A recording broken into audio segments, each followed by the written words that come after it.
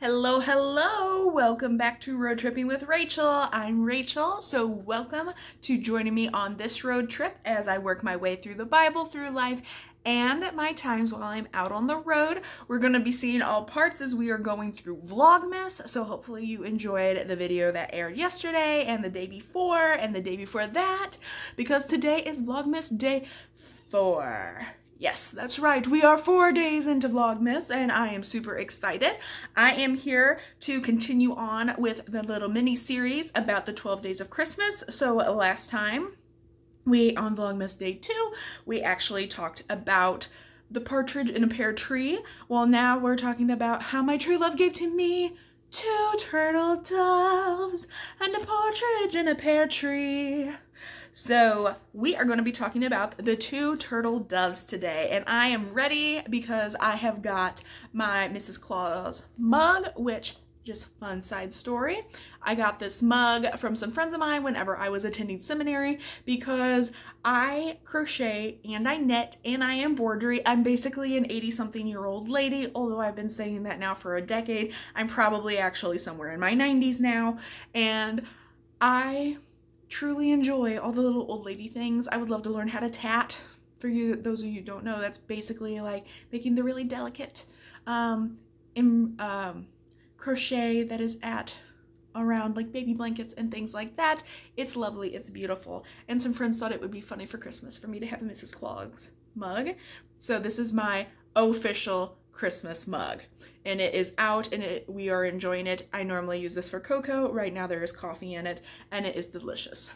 Thank you. This has been your public service announcement.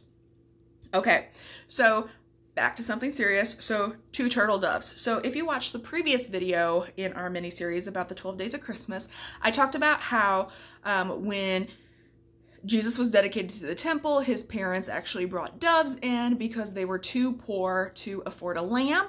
But within the context of when the 12 days of Christmas became widely circulated, turtle doves would have been expensive. So a partridge was just a much more practical gift for someone to give within the context of the song. Well, now, Rachel, they're giving turtle doves. I thought you said those were expensive. And they are.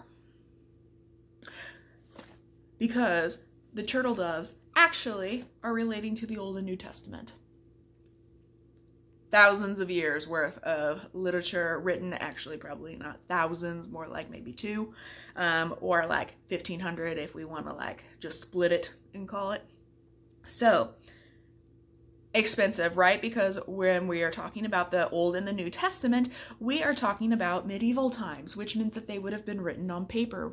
People probably hadn't memorized them. And when we're talking about the Septuagint, which is sometimes referred to, if you're reading about it, as the LXX, which is the Greek version of Torah or the Old Testament, and then which would have been written in Greek. The Old Testament would have originally have been written in Hebrew, and then Daniel would have been partially in Aramaic. The New Testament is written completely in Greek. So it would have been written down, which meant it would have been expensive, which meant that the average person would not have been able to afford it, and that means you only would have been able to have found versions either in the very wealthy's homes or like a copy within a church. And by I mean a copy within a church, I am not talking about your little parishes. I am talking about a big, thriving metropolis like London, Paris, Munster. Like, okay, we're talking like Berlin. We're talking like major epicenters of culture would have had a written version of the Bible. There would have been some like in the surrounding areas, but your little small parishes would not have had them. Okay? And even after the Reformation, although scripture became widely more available and it was given back to the people and books were becoming more attainable, they were still relatively expensive above and beyond what the average family would have been able to have afforded until we got the Gutenberg press. Okay? I actually have a magnet of the Gutenberg press. It's really cool. Revolutionized availability of books, and I happen to love reading even in the technology age where a lot of my fun books are actually on my phone now. Okay, so we're looking at a totally different type of bird, still super practical though, a bit more expensive, which is why it's referred to as the Old and New Testament. Now, I need to make sure like I speak correctly to this, because within the Protestant Bible, we have the Old Testament and we have the New Testament, 66 books. So we have the Old Testament is pre-birth of Christ. New Testament accounts for the Gospels, which is the birth of Christ and his life through his death and resurrection, and then the early years of the church, as well as the letters of Paul and Peter and John, which helps the church actually actively develop its theology moving forward. We have not added to it since we finalized the canon. And we have, when we're talking about the Old Testament, it is consistent with the books that are used by the Jewish people. Now, there is also the Apocrypha, which takes place during the intertestamental times. Now, the Protestants, we do not include that because it does not meet the criteria for it to be considered canon based on the Christian viewpoint. However, when we're talking Protestants, however, it is often included within the Catholic Bibles. And then it is also often used as, if not considered like holy writings, at least like sacred writings amongst our Jewish brothers and sisters. So, they make up the since 300 something is when the canon was done. I don't remember that date off the top of my head. I used to be able to just say it. I want to say like maybe 367. That sounds close, somewhere in there. I would have to go back and review it, which I didn't do for this video. I'm sorry. The general point is 300 something was when the canon was finalized. That's what's important. So a canon, it is the measuring rod. So in other words, it is the standard. The reason we don't include the Apocrypha is because it did not traditionally meet that standard. And for our Catholic brothers and sisters out there, the Apocrypha was not actually included until the Catholic Church underwent its own Reformation, separate from the Protestant Reformation after the death of Martin Luther. So there's your little bit of history lesson that's included in here. So with the Old and New Testament, why is this such an important gift? You will meet some Christians out there who would say, well, we don't need the Old Testament. Like, it's useless because it's all before Jesus. And now that we have Jesus, we only need to worry about the New Testament. I would argue that that is incorrect.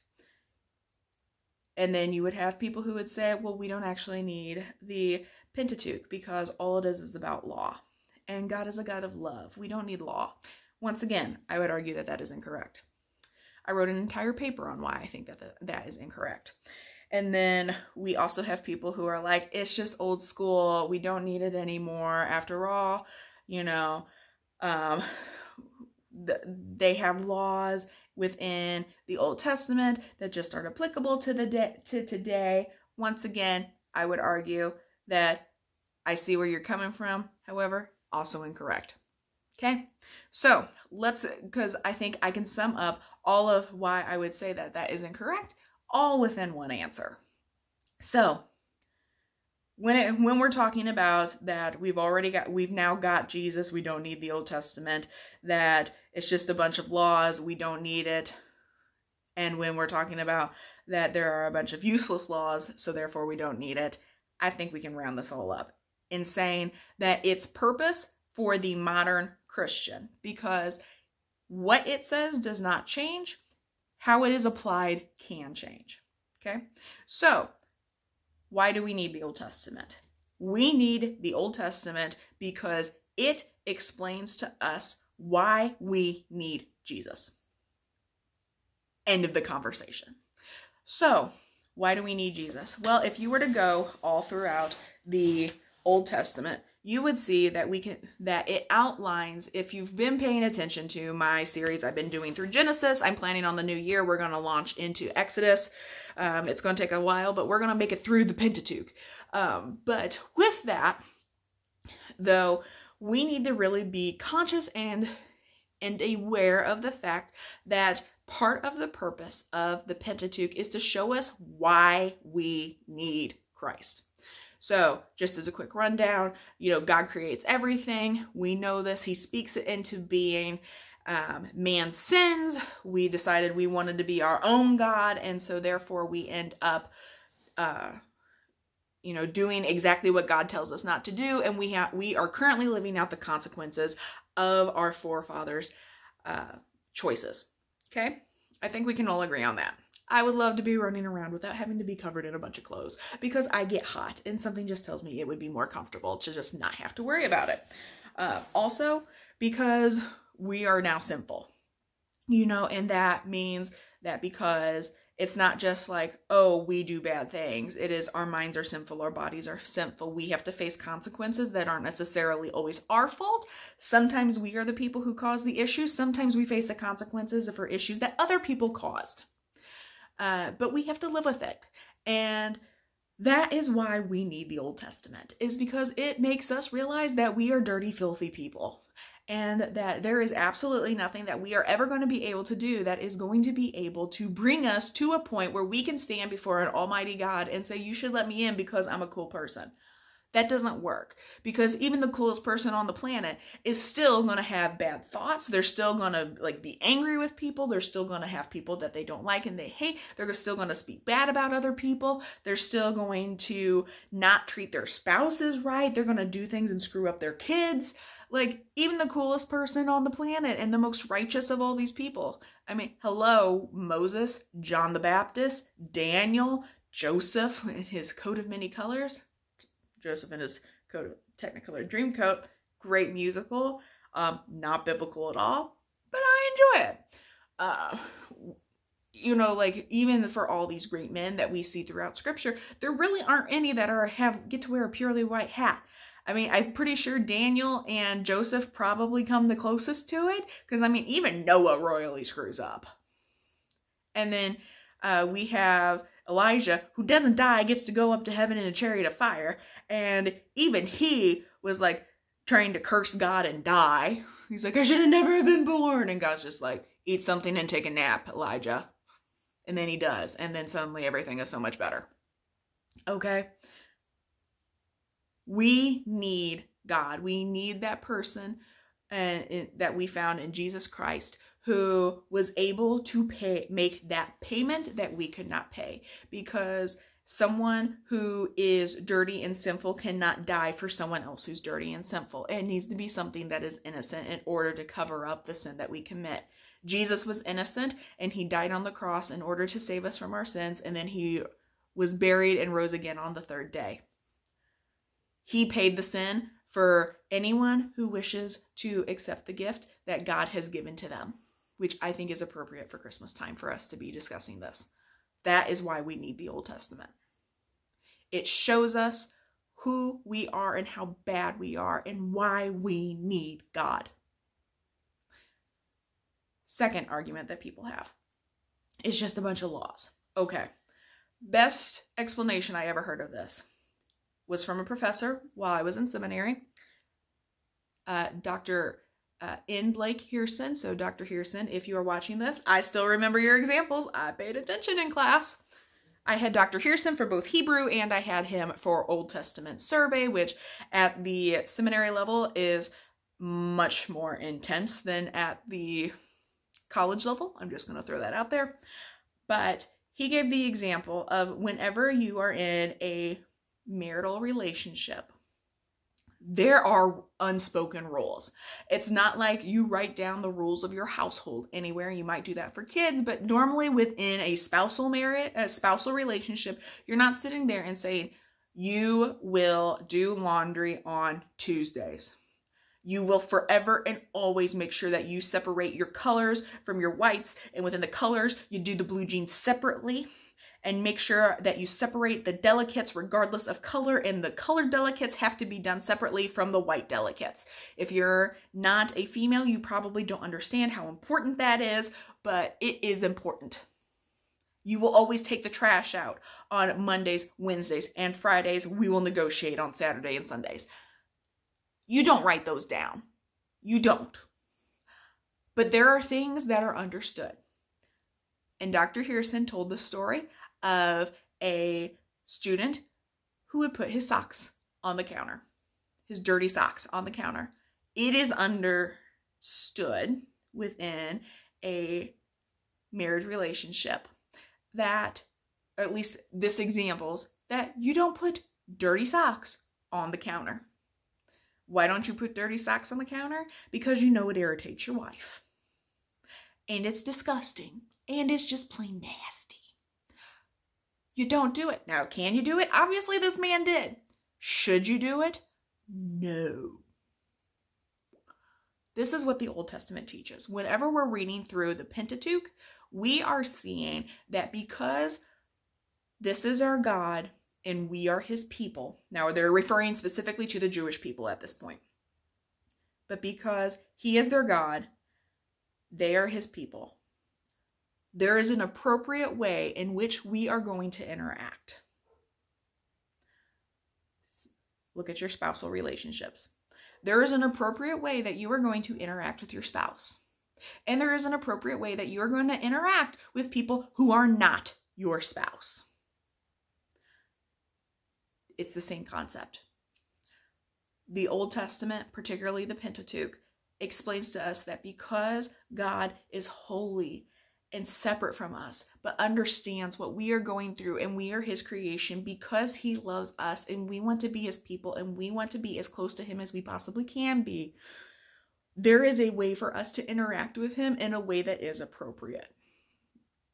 Because even though when we look at the New Testament, we can say that, yes, I am a child of God now. I can go before him. He is my king. I can be in front of him. I can go to him with my wants and my needs, and I can just lay it all out for him.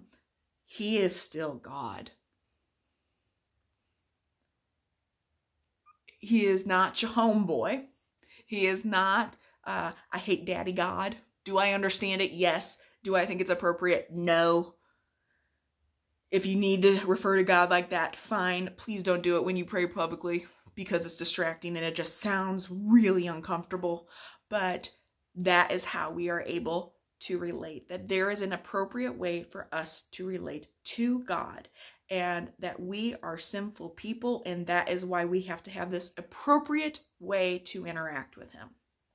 And finally, the other issue that people always bring up, oh, well, those don't matter anymore because we got the New Testament. Okay, so I wear rayon and polyester. I would just like to say that there are definitely laws in the Old Testament that say you don't do that.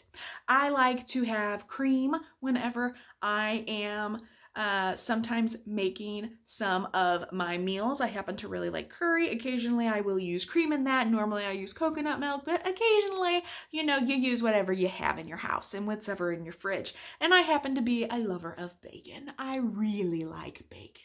Okay?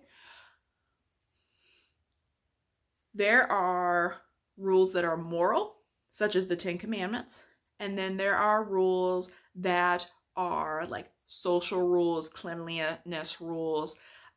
They are rules that were very specifically meant for a certain time in which it was to make them be separate from the cultures that were surrounding them. So, I don't think anyone would disagree that, you shouldn't kill someone. Just in general. You don't murder them. And there is a difference between to kill and to murder. They're two separate words. They're talking about something that's very personal. I went out and murdered somebody. That's personal. That is you did it with intent. They are not talking about I took a life during war. There are rules within the Old Testament about how do you handle if there is an accident that happens and a woman who's pregnant gets hurt and they lose the baby over it. They have rules and societal rules and laws for how do we go about handling that. Now, does that look different today? Yes, because we are living in a completely different culture. We're living in a completely different time. I do not have to worry about an oxen coming through the front door of my apartment and trying to skewer me, mainly because there are no oxen in where I live at. There are cattle and they have their horns removed because they're all dairy cows up here, okay? This isn't an issue that I have to deal with. Okay? We don't have cities where you run to if you are if you were worried that you accidentally killed someone and it was an error and you need to run there. So that way that is a place wherever you will be able to have the law applied and like be protected. Now, I live in the US. Yes, we have sanctuary cities. That is a totally different concept than what we are currently talking about. But likewise, like they didn't have gun control laws. We've got gun control laws here. Like, now that's a whole issue that a bunch of people probably have very strong opinions on. I'm just using it as an example here. So there are moral laws, and then there were societal laws that were there. At the end of the day, the moral laws are the ones that we want to continue to carry forth with. We don't necessarily have to worry about some of the societal laws that take place. Now, that does not mean that they are 100% obsolete. There are some that still have a reasonable application today. Like, just in case you haven't picked up, I am not pro-abortion. I'm just going to throw it out there. You know, we can have that conversation at a completely later time, but this is my stance on it. I ask you to be respectful of that. But, you know, we can all agree, though, that that baby is, or fetus, whatever you want to call it, is innocent.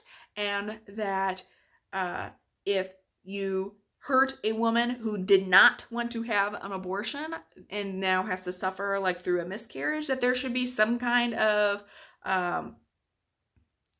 something should be done in that situation. The Bible had it set up so something could be done in that situation. We as a society have things in place if something happens in that particular situation. How do you handle if someone, you hurt someone's spouse? Okay, like there are things that are put in place that have like a social equivalent to it. Moses ends up setting up judges. Has anyone actually taken a look at our judicial system? Like, it's Moses. It's literally Moses. You have your counties. Actually, you have your city. Then you have your county. And then you have your circuit courts. And then your state courts. And then you have the Supreme Court. I mean, it is how Moses set it up, okay, people? Like, it is still applicable, the things that we see. And once we make it past the Pentateuch, which is the first 5 books of the Bible, if I hadn't said that already, I know I've said it in previous videos. If we make it past there, then we see how mankind is still screwed up and how they aren't following the laws that God has given them. Because even though God loves us and loves them, and you have people who are trying to live in that covenant relationship with him, that they are still messed up and they're screwed up, and it shows us that we need Jesus. And we need that gift of salvation, and we need to be forgiven of the bad things that we do, and the sins that we commit, and the sins that we're going to be committing. That is why the 2 turtle doves are so precious, because they are expensive, and they're still expensive. It took a lot of people a lot of years to write the Old and the New Testament, but it is full of wisdom, and it's a record of how badly we need God. Because I'm a sinner, and you're a sinner, and we all sin, but God gave the gift of Jesus Christ, that partridge, to die on that tree, so that all of those who accept the gift that is given are able to have salvation and to be forgiven of the sins that they have committed. I'm going to end it there for today. I hope that you enjoyed our second in the mini-series of the 12 Days of Christmas. Make sure that you have liked and subscribed so that way you can continue seeing more about this series and then see all of the other fun things that I'm going to be doing over Vlogmas as we keep on going. I will see y'all tomorrow. Bye.